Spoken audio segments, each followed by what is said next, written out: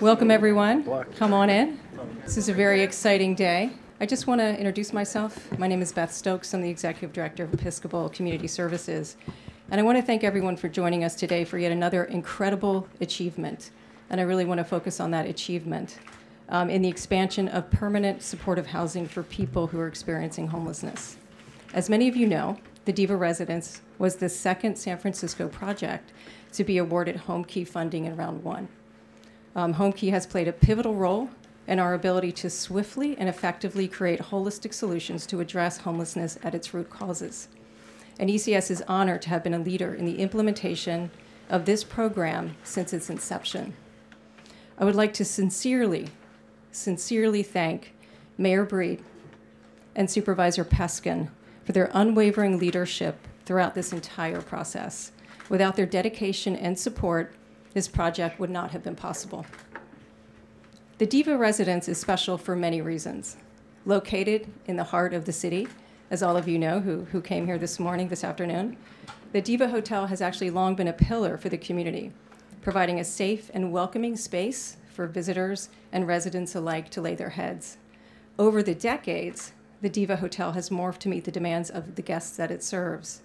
In the years spent rebuilding since the 1906 earthquake, the Diva initially provided housing for long-term residents until the 1980s, when San Francisco underwent the first of many technologically driven transformations.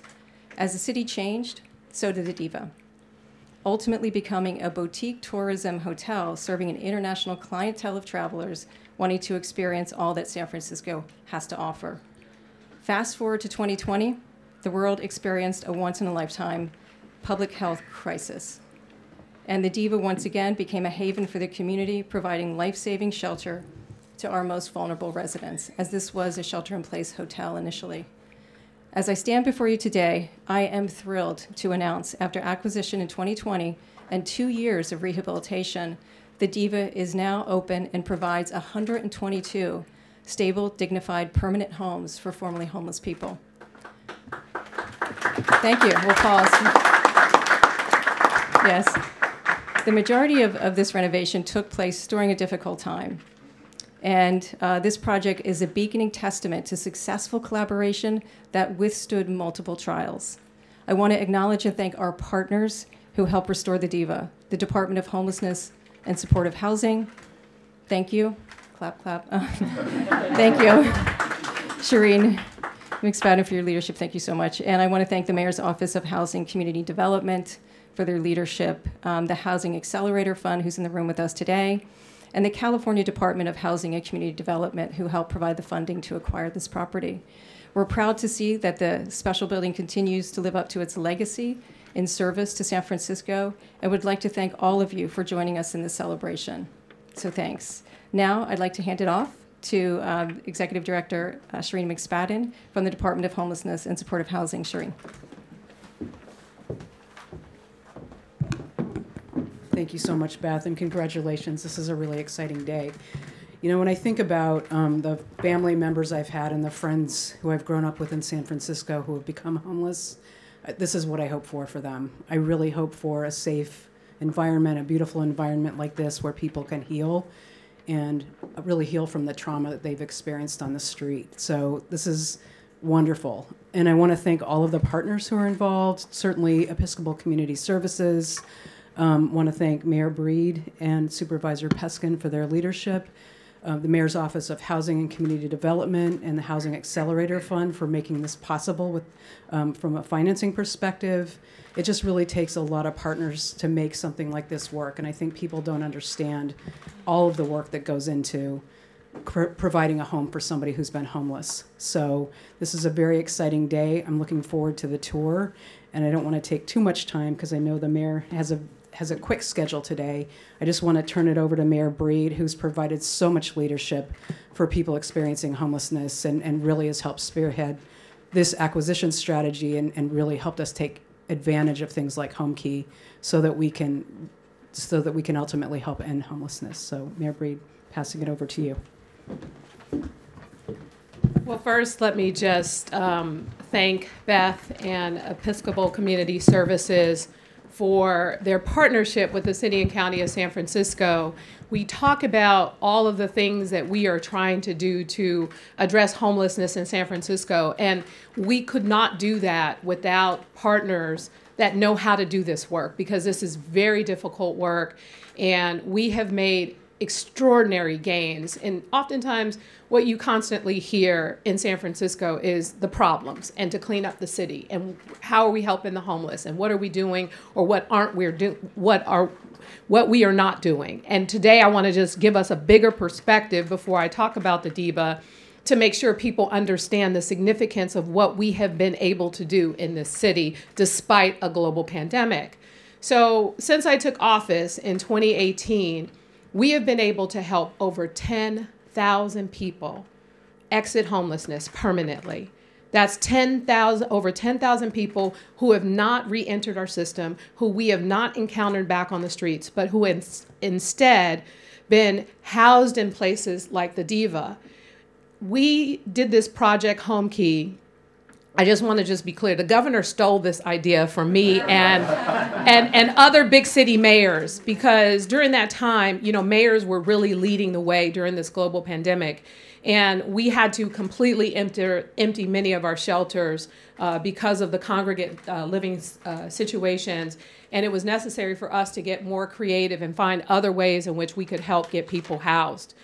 We went into a situation where we were able to bring people together and work with our hotels and to house people. It was a process, and it was one that, we were trying to move quickly on despite our city's bureaucracy. We were able to get a lot of folks housed, and more importantly, it was very expensive, and we asked the governor for support.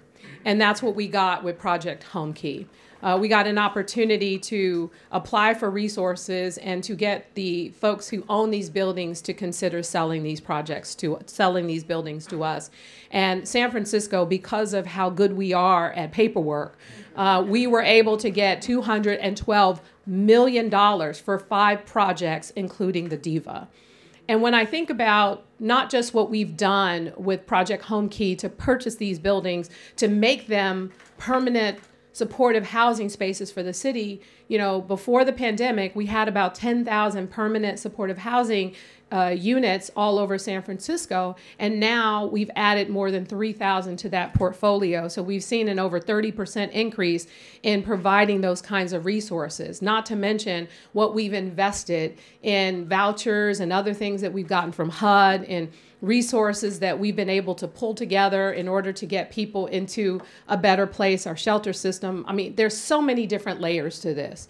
And I'm really proud of how we've come together despite what people are trying to say about our city to get to this place, because even though folks they have a problem with what they see on the streets, we see success stories in places like the Diva. We see success stories in Glenn Lee, who is going to be talking in a moment about their journey and their stories and what happened to them before they found the Diva, before they found a safe, affordable place with wraparound supportive services to call home.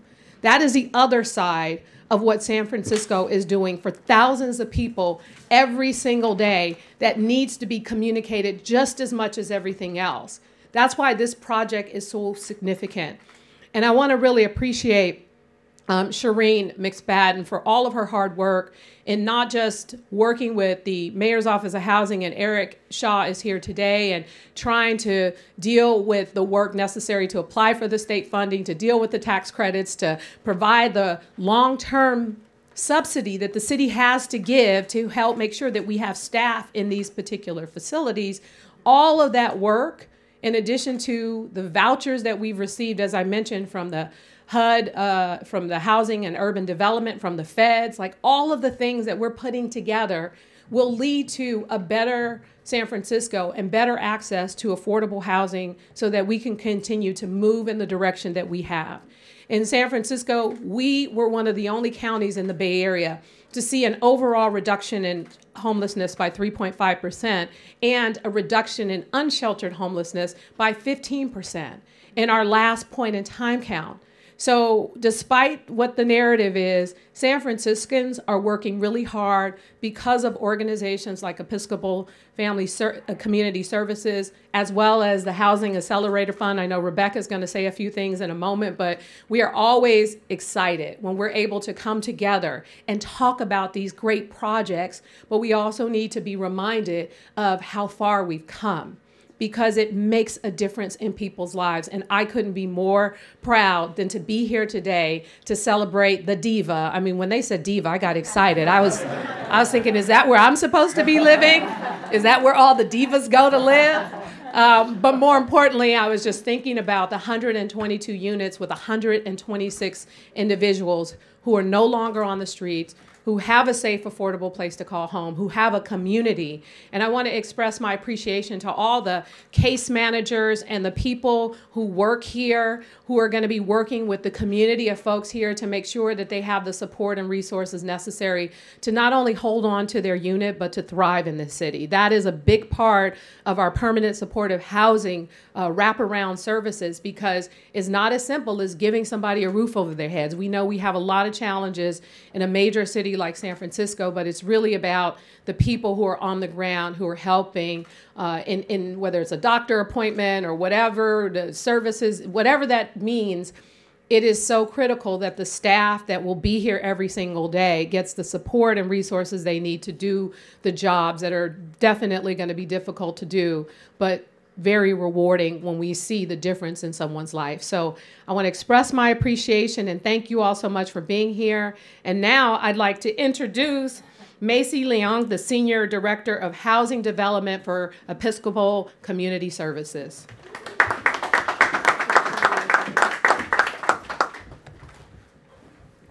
Good morning. Thank you, Mayor Breed, and thank you, City and County of San Francisco. My name is Macy, and it's my honor to be here today. I wanted to thank you and celebrate this milestone with all of the incredible partners in this room for this project who have reimagined this hotel into a new permanent supportive housing. This 122 new units with wraparound services is where our amazing residents can now call home. And our residents can also enjoy convenient access in the heart of San Francisco to amenities, services, and public transportations, something that we're very excited in this diverse and welcoming city of San Francisco. I am grateful to be part of this collaborative effort that includes the ability to showcase the unique opportunity to partner with supportive and innovative funding sources, such as the first Homekey project in the city, and to create housing opportunities and to provide welcoming homes for our residents here. I would like to thank our incredible leadership, Supervisor Peskin, Mayor Breed, as well as the team and City and County of San Francisco, HSH, MoCD, San Francisco Housing Accelerator Fund, and the State of California, HCD, in partnership with many community leaders on this project. And thank you specifically to our project team, including ECS Housing Development Team, Rebecca, Project Manager, Julia, and our architect and contractor, Garvalia Architecture and Fine Line Construction, our construction manager, Richard Dunn, our ECS Services team, and Creative's Property Management team, and many more unsung heroes along the way who have touched this project. The project demonstrates what is possible and represent the variety of the important roles that everyone plays, and exemplify the best when we work together to create holistic, transit-oriented, and service-enriched housing that doesn't just provide a house to live, but the means to live well.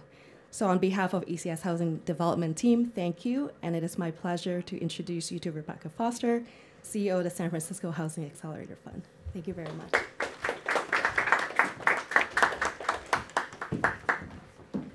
Thanks, Macy.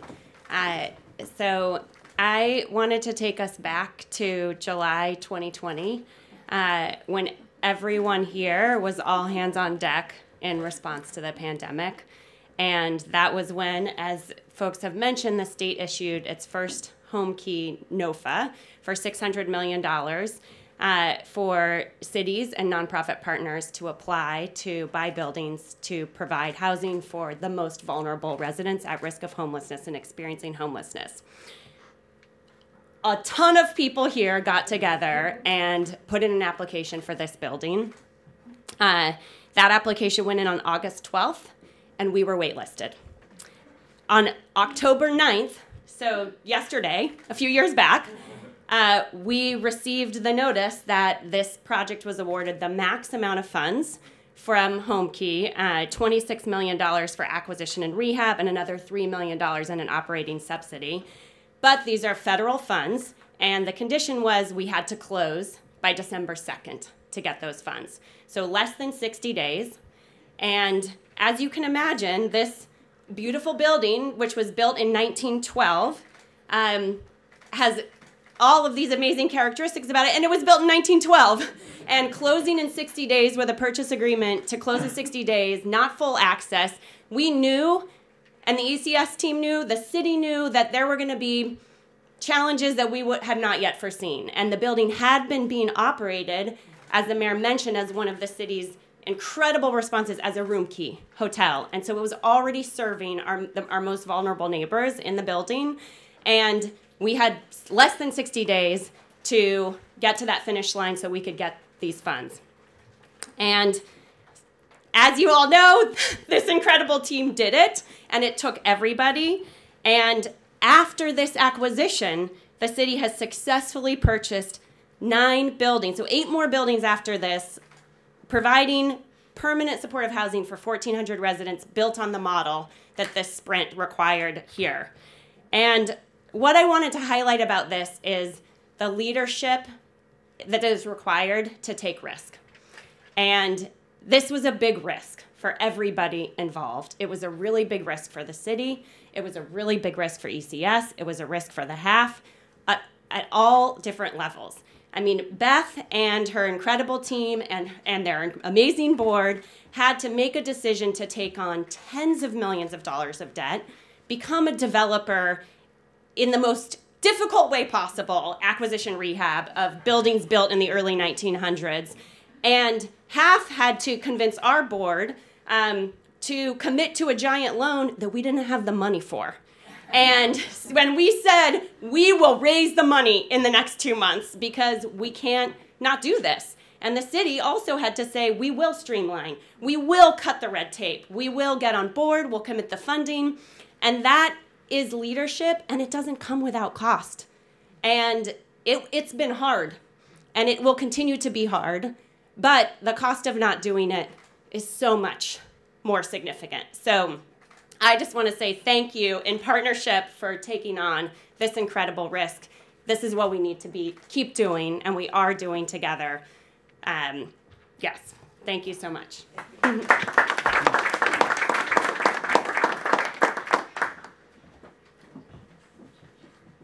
I am going to introduce the board president, Supervisor Peskin. So, welcome. Thank you, Beth. Most of it has been said, but let me just say that this is government at the local and state and federal level working at its best. If there's a silver lining out of the entire COVID-19 experience, this is part of it. The government got out of its own way. Rebecca just described how it happened in record time. And I want to contextualize it, which is this is only one. We did the exact same thing just a few blocks away with over 230 units at the Granada, around the corner at the Post Hotel, all being run by ECS. And all of them very challenging, not only from a financial risk perspective, not only from what Macy emails my office about all the time relative to the adaptive reuse and bringing them into the dawn of the 21st century, but also relative to the challenges of a new population moving into a neighborhood, which is the bread and butter of a district supervisor. And let's be clear, it doesn't come, Alex and I were just having this conversation, without its hiccups.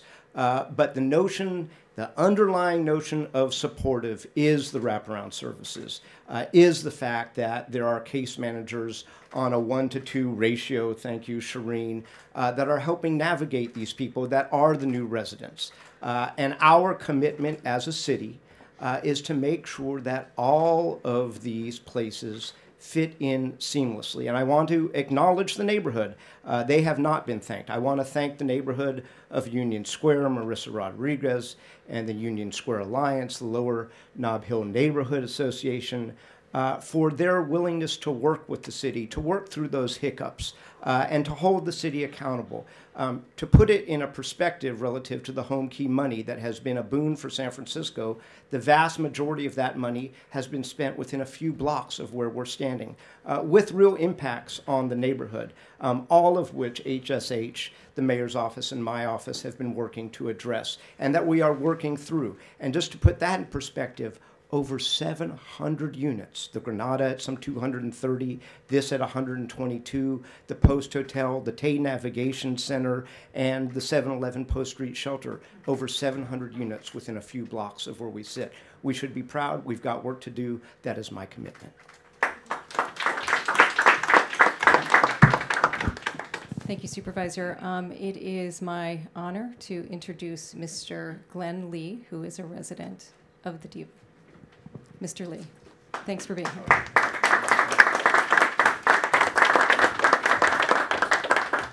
Good morning. Mayor Breed, Supervisor Peskin, distinguished guests, thank you for your visit this morning, and thank you for the opportunity to be a welcome part of the Diva. Together, we celebrate what is the achievement of the Diva, and it's recognized that not only from the larger perspective, but from all of us who live here. And some who may not be able to articulate it know that. Mayor Breed, as you know, and as you all well know here, finding stable housing is a big challenge. Personally, it has been a very difficult one, and one that's caused quite a bit of despair, the emotional scars of which remain to this day. But for the efforts of the many who, out of their hearts, work tirelessly to give of themselves from all walks of life, from all levels of society, from all different professions and skills, who came together, worked tirelessly and compassionately to bring together a solution to this problem. There are many lessons in life learned here, and much appreciation for that. The travel to the Diva has been a long one, but again, for the efforts of the many, this has been made possible. So all this to say that the Diva is a blessing. And it's a blessing not only because of the four walls and the roof and the bed, as important as all that is. It's a blessing because it's an opportunity and a way to receive the goodness of the staff and Episcopal Community Services, even Caritas Property Management, who give it themselves to not only bring a safe environment, but also build a home and a community for the people that live here. For me, ma'am, the success of the Diva rests primarily in the efforts of Episcopal Community Services. In turn, the success of Episcopal Community Services rests on their four key tenets, the principles that define their mission, which is dignity, respect, integrity, and compassion. Those four components and guide their mission, their mode, their manner. And it is this mission that allows them to face the challenges of building a community and allowing those challenges in their community to find some way, some measure of recovery, stability, and forward development. This is no understatement. It's a big step in changing the lives of people on a daily basis. And for that safe environment, for that community, for that home, for all the efforts, for the hearts that are exchanged, I can only say that a blessing that it is. I hope that, and I respectfully submit to you, Mayor, and to Supervisor Peskin, that you would consider the Diva as a role model for what supportive housing can be and should be. And I would further respectfully submit that the Episcopal Community Services and the Diva carry on the vision in the future of what supportive housing can and should be. And I hope that we can all be a part of this, working together in that effort. Thank you very much for all your time and your effort this morning.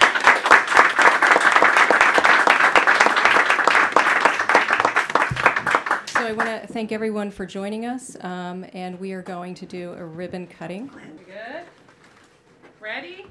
5, 4, 3,